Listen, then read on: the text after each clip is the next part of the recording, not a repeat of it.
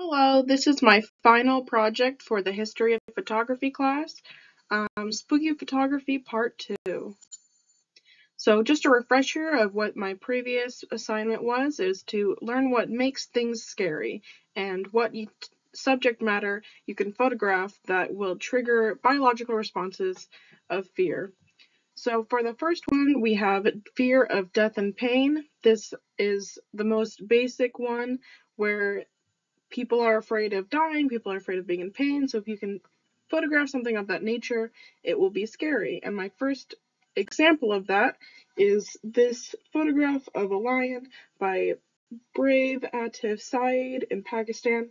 And then here we have my version of a picture that will cause fear of pain or death. Now, this picture is more about context and social cues that we've developed than a more basic example like the lion. This is more the idea of being afraid of malicious people, and this facial expression is concerning because we don't often see people make faces like that. And the unfocused eyes, the dark lighting, makes it seem like this person is a danger to us. So my process, I wanted to take a photo of someone that looked malicious, and I felt that it was easier to portray the fear of death and pain by a person, i.e. myself, than other methods because I don't have access to dangerous animals like lions. But the only other type of pain I could think of was a car accident, and I was thinking about it, and that sounded too difficult and dangerous to do. So what I did end up doing for my process is I used a tripod, I set up the camera, I focused generally where I was going to go stand. I had a timer, I went over to pose, and the timer didn't really work out, so instead I just was in arm's length of the camera, and because the image has my arm out as if I was cornering someone, it ended up looking pretty okay for me to still use my hand to press the camera. It took a few tries because I was doing it blind, like most of my photos that I'm doing in this project because I only have myself, but it ended up looking pretty good. So in post-production, I tinted the image to be blue. I have very orange lighting in my house, so a lot of these images I tinted blue. And then this one I did even more blue because I wanted to look even more cold and sinister. The next one is the unknown, unpredictable, and uncanny. For this one, the example was this picture by Noel S. Oswald in Hungary, and I was very much inspired by this image. I liked the way that it was a human, but their head was kind of indistinguished, and so I did a similar thing where I did of a figure in the darkened hallway with a different kind of head than normal. So this is a stuffed plushie of a Mickey Mouse face that I put in my mouth and posed. So I kind of already talked about my intent, making it creepy, kind of like the first image we saw where the head was different and in a sinister pose in a darkened hallway. So my process was I set up the camera on a tripod and I put on the 10-second timer, make sure that the camera was already focused on the area where I wanted it to be, and then I ran over during the second timer and had the pillow in my mouth and posed in the hallway. In post-production, I made the texture and the clarity a lot stronger so that it had this kind of like crunchy quality, kind of like some older camera models and some like older camera quality, because we also have like an intrinsic kind of wariness around things that are old, because it reminds us of death. Anyway, but also old things are kind of scary anyway. Next one, social rejection and social outcast. This one talks about how we tend to other certain groups of society, those who are disabled, those who are of minorities in different races, those that different leaders are trying to put propaganda against. So we have a lot of things like, hooked nose on witches and goblins, because at some point there was groups that wanted to have fear and rejection of Jewish features, of Native American features. So this is a very sensitive topic, and I was having a hard time figuring out what I wanted to do for this. I could have done something like public speaking or things that are about the rejection day to day than just like propaganda, but I didn't find those were very scary. They were more just like a picture of fear of rejection, and it's like, anyway. But I decided to do the fear of the more disabled on the side of people who harm others or harm themselves and that need help.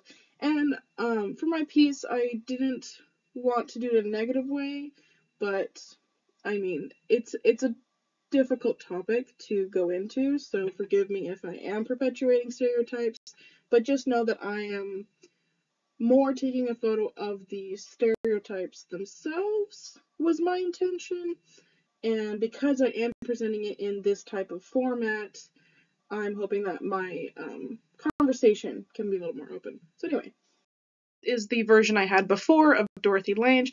This isn't quite the social rejection that I was talking about, but this is about like loneliness. Because I was also having a hard time finding examples that weren't going to be perpetuating stereotypes. So then mine is image. So this is a selfie of myself that I took with the camera on a second timer so that I was able to pose, and it was on a shorter end of exposure time, but I still had about 3 seconds, and so I held my position and then moved my eyes back and forth so that it would catch a little bit of a blurriness. And this is pretty mild when it comes to the fear and othering of the disabled and mentally ill community. As someone who has mental illness, I think it is Hollywoodized, a lot of it. But in media that uses mental illness as part of the horror, there is a stereotype of a tilted head, unfocused eyes, approaching the main character in darkness. There's like a lighting, and facial expressions that look more intent on either malicious behavior or an empty expression. This is very similar to the Danger one, as I tried to mimic the look of a murderer, but again, that connection to other types of marginalized people is, very Hollywoodized. This is just my written explanation of what I've already talked about, but I will say in post-production, most of my focus was on the editing of the light and the saturation. I spent a lot of time making sure that my shadows weren't too dark and that my brights weren't too light, while still having it pretty shrouded in darkness. So I also toned down the warmth, but not too much. I still wanted it to look pretty realistic, whereas in my Danger of Fear of Pain or Death, that one was very cold and almost like Hollywood dramatic lighting. This one I wanted to be more real because I am talking about real people, even though I am stereotyping them. One is Unpleasant Sensations. Now this one was my favorite one to photograph, but just a reminder, this is the photography of photographing things that you do not want to come into contact in real life. So whether it be a texture or a sound or an environment, it is a very effective way to create a negative reaction in your viewer, but I didn't want to go for gross. I didn't want to go for gory or too disturbing, but I thought we're all afraid of needles, and I have so many pins because as a seamstress that I was inspired by all the different sewing projects I've done where there's like just 1,000 needles sticking through it. Example that I showed before with Ines Reichlich in the United Kingdom of the bees under her shirt. My take, where we have a bunch of needles that are very reflective of the highlights and looking down into a very tropophobic looking object at the bottom of this like cavern. So my take on the unpleasant sensations, I want to explore the most common fear of needles and also as well as the fear and unpleasantness of holes or trypophobia. So for my process, this took the most amount of time. This was probably about 4 hours to do just this piece. And it put a lot of pins in the inside of one of my sweaters, inside out. And I held it up with a mop end. There was in the handle of my mop, and I put the mop on my table and put the sleeve through the hole, and also had like a cross stitch holder. Maybe I won't mention that because that's hard to explain. But just a lot of setup for this one. And then I had a project from last semester where I did a lot of paper holes, and that one I called Trypophobia. And I put it underneath the sleeves, and then I messed around with a lot of lighting. I wanted to really explore the different ways that the shadows could make it kind of scary. I used my ceiling light, turned that off, used a lamp, turned that off, used just my phone light. I ended up going with my phone light as its light went through this chair, and those are the shadows that you'll see on the image if you want to go back and look. But that took a lot of work. In post-production, it was I basically, because it was almost in complete darkness, except for a faint phone light, I put the ISO pretty dark so that it would pick up all the details, and it made it very grainy. And then in post-production, I was able to bring out all the highlights and be careful with my saturation and exposure, because just the raw image was basically all black, which was super cool to have all that secret information when I was editing it. So feeling trapped. This one is more of a specific fear that a lot of people have. That is just a common one used in photography. Cages, under ice was my example of the photo. I wasn't very inspired by this because I don't feel like I feel like the best imagery that you can create with this concept is with a lot of good props. Whether you have a cage or a glass box, or like I just feel like it takes a lot more funding, but maybe I'm just not creative enough, and that's totally fine. But what I ended up doing is I do have a glass table.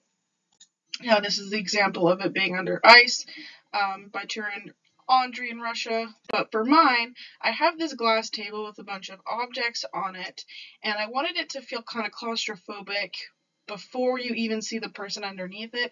And so I have all these objects really framing the image, just kind of filling the space. And then underneath you see this ghost-like figure, who's pretty opaque, but the reflection of the glass onto the ceiling makes it look kind of eerie. And then the person is like trapped under there. So I don't know if my intent of making it look like a ghost trapped under there worked, or if it just looks like someone who's taking a photo of them under a table. But what I wanted it to look like was a haunted spirit lost amongst the cluttered nook in an old house. So to bring out that haunting feeling of being forgotten and just in a myriad of objects, it's a very unique fear. So my process, I set up the tripod. This one took also a lot of work. This one was like an hour of setup, just because of how many times I had to turn on the camera, run to the spot, pose, and then I held it there for like a really long exposure time because I wanted to have it capture just a little bit of wiggle. Now that I think about it, I probably could have shortened the exposure time, but yeah, I made it ghosty. And then in post-production, I edited my arms to be more faded so that it was a little bit more disconnected, and it was pretty spooky. Yeah. Someone else being afraid, this was pretty straightforward. I wanted to do a picture of someone looking afraid. And this is the example by Jasper Garu, and then this is mine. So this one was another timed one, where I had to pose, and I really took in some acting skills for this one. It was kind of not method acting. I didn't actually scare myself, but I thought it would be more authentic to do just the eyes and not have the mouth open. And I tinted the image to be bluer and increased the texture and clarity so that there was a little bit too much information you can see, like the pores on my face. So yeah. Camera settings. I wanted to try making a ghost like they do in the Victoria times because of the long exposure. And so I stood for, or sat on the couch for a minute and left for the remaining of the exposure time. And I made it look like a ghost. And there's the Mickey Mouse pillow again, makes another comeback. I set up the timer, and I think most of the work was in post-production. I desaturated the image, toned out the orange lighting, just to make it just a little bit creepier, and also to show that camera settings really do matter. These are my sources for the information, and thank you so much for watching, and I hope you liked my final.